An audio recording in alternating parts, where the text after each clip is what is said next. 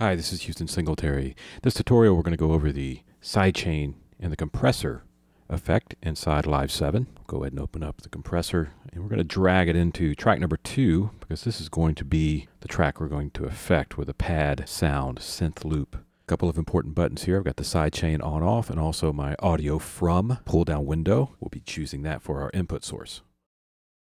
We're going to be using a kick drum source. We're going to go to these really cool drum machines. New library in Live 7. All kinds of classic drum machines from the 70s and 80s. And we're going to take the 909 kick drum. So I already loaded it in here as an instrument. And I've got a MIDI clip that I did earlier in my folder in my browser. So we're just going to have a little 4 on the floor loop going for a bar.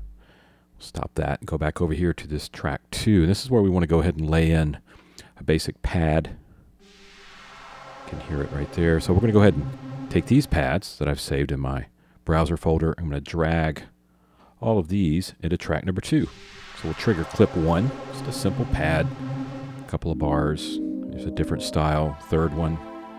So you get the general idea. So what we want to do is affect this pad rhythmically with the sidechain effect inside the compressor.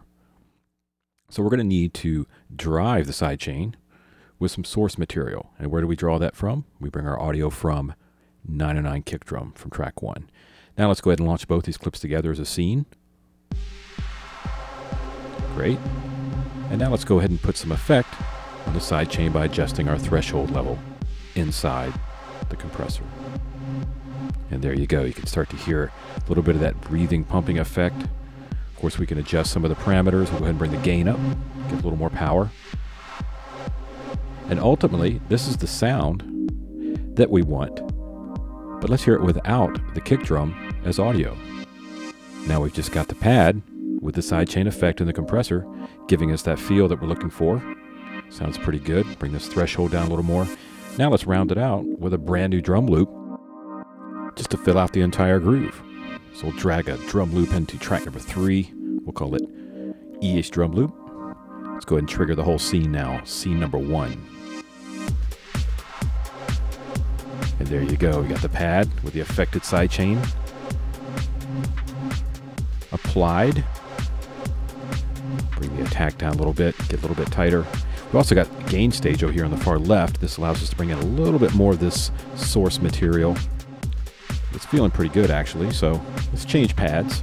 Just go to a different clip, clip number 2. Let's try number 3. Here we go.